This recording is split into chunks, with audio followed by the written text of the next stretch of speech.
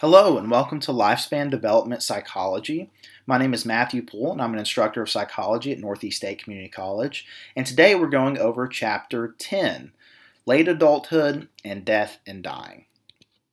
So when it comes to the physical development in late adulthood, biological aging is the gradual deterioration of functional characteristics. So it can be in these three phases broadly: the young old, which is from 65 to 74, which have good health or excellent health, is reported by 41% of this age group. They are less likely to require long-term care, to be dependent or poor, and are more likely to be married, work for pleasure, and live independently. Now, physical activity tends to decrease with age through this age group, though this age group is less likely to experience heart disease, cancer, or stroke than the old. Now, the old, which is from 75 to 84, this age group is more likely to experience limitations on physical activity due to chronic disease, more so specifically on hearing or visual impairments. And the oldest old is the age group of 85 plus. This group is more likely to require long-term care and to be in nursing homes or living with relatives. Now, the centenarians are people aged 100 or older and are both rare and distinct from the rest of the older population. The number of this group is expected to increase to 601,000 by 2050. So with the improvement of medicine, etc., we're able to live longer and have a higher number of centenarians.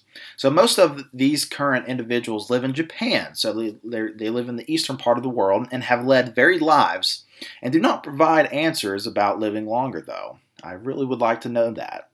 So the blue zone research are regions of the world where researchers claim that people live much longer than average. People living in blue zones share common characteristics. They have a family, there's less smoking, semi-vegetarianism, constant moderate physical activity, social engagement, things like that.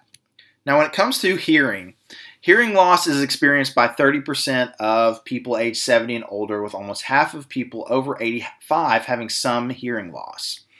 Now when it comes to conductive hearing loss, this may occur because of age, genetic predisposition, or environment, and involves structural damage to the ear.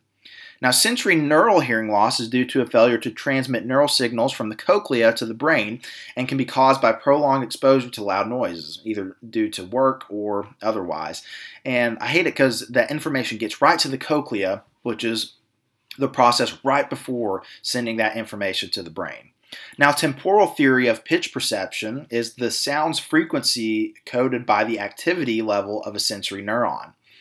Okay, and the presbycusis is, I probably said that wrong. I always say certain words like that wrong. Presbycusis, if you will, is age-related sensory neural hearing loss resulting from degeneration of the cochlea or associated structures of the inner ear or auditory nerves.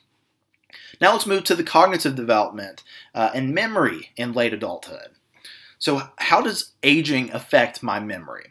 So aging may create small decrements in the sensitivity of the senses, resulting in difficulty hearing and seeing and not storing that information in memory. So with working memory is a cognitive system, as we've talked about. It's your short-term memory with a limited capacity that holds information for processing temporarily. As we age, our short-term memory loss loses some capacity, making it difficult to concentrate on more than one thing at a time or remembering the details. So working memory or short-term memory is among the cognitive function most sensitive to decline in old age, thought to either be due to slowing or because of inhibition of irrelevant information, inhibition theory.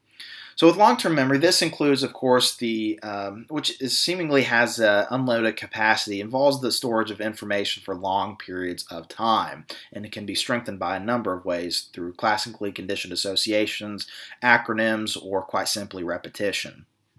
The memory of adults of all ages seem to be similar, but older adults rely more on external and meaningful cues to recall information. So they're utilizing, in that process of memory in the retrieval stage, they're utilizing recognition rather than recall. Now let's look at the psychosocial development in late adulthood. So in this stage, according to Erickson, still revisiting the psychosocial stages of development, was characterized by this age group is integrity versus despair. So the goal is integrity, consisting of the ability to look back over the course of your lifespan with a feeling of satisfaction, a feeling of peace and gratitude. Despair, though, will occur when a person looks back at one's life as unproductive and dissatisfied, maybe filled with a lot of regrets. Now, this activity theory supports the avoidance of a sedentary lifestyle and considers it essential to health and happiness that the older person remains active physically and socially. Now, the disengagement theory emphasizes that older adults should not be discouraged from following their inclination towards solitude and greater inactivity rather than keeping the older person artificially busy. The continuity theory suggests that people continue to view the self in much the same way as they did when they were younger. I hear that pretty frequently. You know, they look a certain age, but they feel like they are X age. So people in late adulthood continue to be productive through work, education, volunteering, family life, and intimate relationships. Speaking of relationships in late adulthood, it has become increasingly common for grandparents to live with and raise their grandchildren or move back in with adult children. Grandparenting typically begins in midlife rather than late adulthood, but longer lifespans means grandparents for longer, means being a grandparent for longer. So remote grandparents, they rarely see the grandchildren, live far away, and may also have a distant relationship. Okay, some of you may be able to resonate with that. Your family's moved away from your grandparents, so either you didn't get to see them growing up, or maybe you're experiencing this right now with your own children. Now, companion grandparents, they do things with the grandchild, but have little authority or control over them and take on more of a friend role. I definitely see that happening a lot. The grandparents have the tendency to act like a friend. And involved grandparents, they take a very active role in their grandchild's life, and the grandchild might live in their home, or the grandparent has frequent contact and authority. Now let's move toward death and dying. In 1900, the most common causes of death were infectious diseases, while chronic diseases were the most common causes of death in the United States in 2016.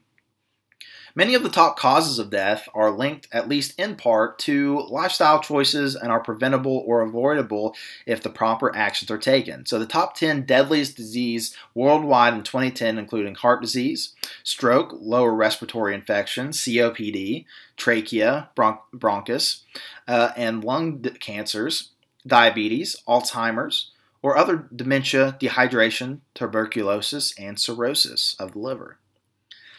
The major causes of death vary significantly among age groups, with unintentional injuries being a leading cause of death for the widest variety of ages. Now, in regards to the process of dying, so social death begins earlier than the physiological death and occurs when others begin to withdraw from someone who is terminally ill or has a terminal ill diagnosis. Doctors, as well as family members and friends, may spend less time with patients after their prognosis becomes poor. People in nursing homes may live as socially dead for years with no one visiting or calling, which is absolutely heartbreaking. Now, psychological death occurs when the dying person begins to accept death and withdraw from others and regress into the self. This can take, before physiological death, and may even bring it closer as people give up their will to live. Interventions based on the idea of self-empowerment for terminally ill individuals has been associated with a perceived ability to manage and control things, resulting in better mental health. Okay. Now, Elizabeth Kubler-Ross, they describe 5 stages of loss experience by somebody facing the news of their impending death that provide a framework for understanding the psychological experience of an impending death. So if you, whenever you find out about your or others' impending death, you experiencing these 5 stages of grief. Okay. I like to remember it by the acronym DABDA. That helps me. It doesn't have to necessarily happen in this order, but here are the 5 stages. Denial. Denial is, of course, our refusal to accept reality because it's uncomfortable. It's often our first reaction to overwhelming, unimaginable news, and it protects us by allowing the news to enter slowly. Your brain's trying to protect you in a way. Then you have anger, which is pretty self-explanatory. It provides us with protection by energizing us to fight against something and providing structure to an unknown situation. Bargaining involves trying to think of what could be done to turn the situation around. You may bargain with yourself. If you can somehow get through this situation, you promise to lead a healthier life through exercise and eating better, or you may try to bargain with your higher power. Okay, you promise to go to church every Sunday if you can get through this particular situation. Depression, also pretty self-explanatory, which is intense sadness, involves feeling the full weight of loss and an important part of the process of dying. And then finally, acceptance. Acceptance is whenever we finally, agree to, not agree to, but we, just accept that find some sort of resolution within our own self that this is a part of life and it is inevitable. It involves learning how to carry on and incorporate this aspect of the lifespan into daily existence. So let's look at some other models of grief. So Wharton's model of grief they explained it through 4 different tasks the individual must complete. So accepting the loss has occurred, working through and experiencing the pain associated with grief, adjusting to the changes the loss created in the environment, and moving past the loss on an emotional level. Now, Parks broke down grief into 4 stages: shock, yearning, despair, and recovery. Then there's Strobe and Schutt, which suggested individuals cope with grief through an ongoing process, through either loss-oriented or restoration-oriented.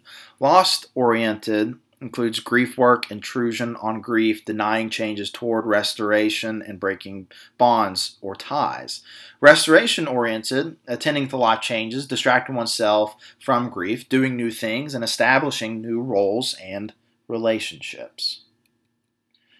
So this concludes lifespan development psychology as a whole. This is our last chapter. I hope you enjoyed this lecture series. If you'd like to learn about psychology a little bit more in depth, please go and check out my channel, as I have clips as well as shorts where you can consume information about psychology in a brief manner.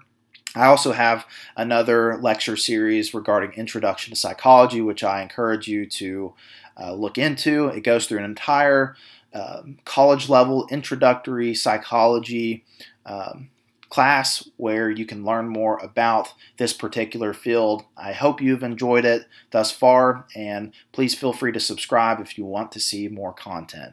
I hope you have a good rest of your day. If you're taking this for a class, I hope you've enjoyed going through these lecture videos and learned a good bit more about lifespan development psychology.